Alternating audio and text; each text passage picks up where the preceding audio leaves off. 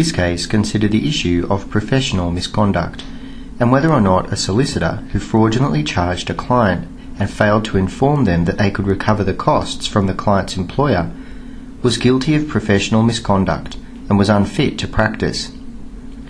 In this case, a solicitor acted for a client in a compensation matter, and the client was awarded the sum of $43,000. The solicitor informed the client that his costs were $3,000, but failed to inform the client that he could claim his costs from the client's employer, which he later did.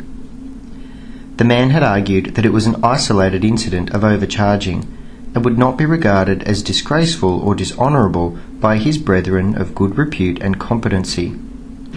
He also admitted that he had felt pressure to contribute to the gross income of the firm at the time. The solicitor was fined $10,000, but the Law Society appealed and argued that the solicitor was not fit to practice and sought an order that his name be removed from the roll. The central issue for the court was whether or not the solicitor's actions were sufficient to find him unfit to practice.